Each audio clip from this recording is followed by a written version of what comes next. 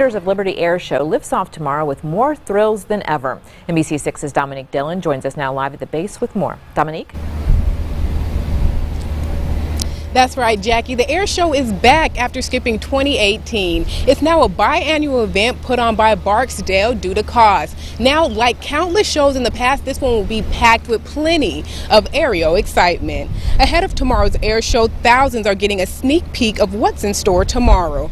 Military members, retirees, and their families are here to see performers take to the skies tonight. Organizers say tomorrow more than 100,000 people are expected to visit the base to enjoy a memorable show.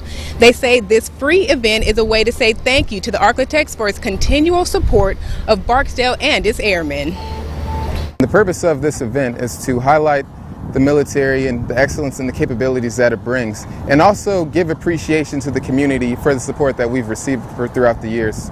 So we encourage individuals to come on out, attend, and see how things are inside Barksdale Air Force Base.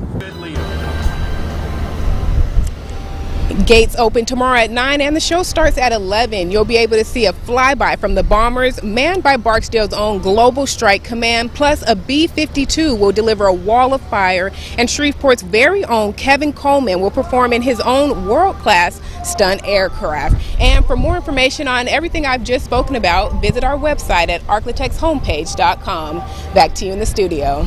Always tons of fun for the entire family.